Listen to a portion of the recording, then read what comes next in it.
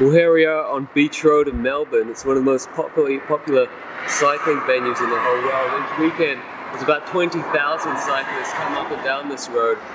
And it's kind of much maligned by more experienced riders because much as it is an unbroken rhythm for about 80 kilometers all the way down to Portsea here on one side of Port Phillip Bay, it's just not that challenging. And it's kind of the first place you go if you're a road rider.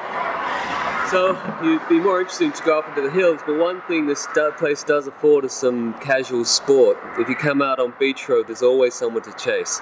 There's always someone to dump, and there's always someone to try and keep up with.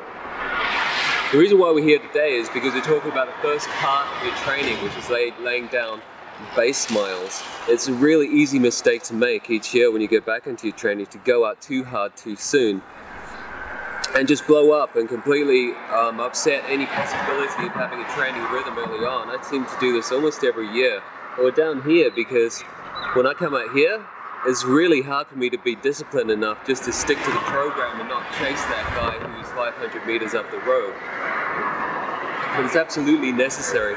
You need to get in your training slowly each year and build up that endurance by laying down at least 400 kilometers of base miles before you start the rest of your program.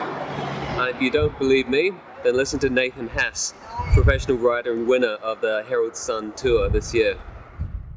Nathan, tell us, after a lazy winter, what is the most important thing in getting back into a training schedule? I think definitely the most important aspect is just being patient.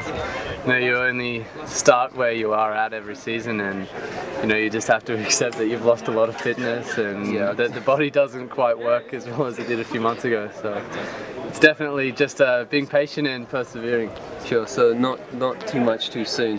No, I think that's the mistake that a lot of people make, is thinking that you know, more is always more, but actually less is more when you're starting off. And you know, often when your friends ask you if you want to come and do the extra hour or two, you know, if you know you probably shouldn't, then just don't do it. Sure. I think I make that mistake every year, actually. Yeah. All right. Well, thanks for your time, mate. No problem at all. So there you go. So we'll see you next time. Remember to subscribe, leave a comment, and hit the thumbs up. Thanks a lot.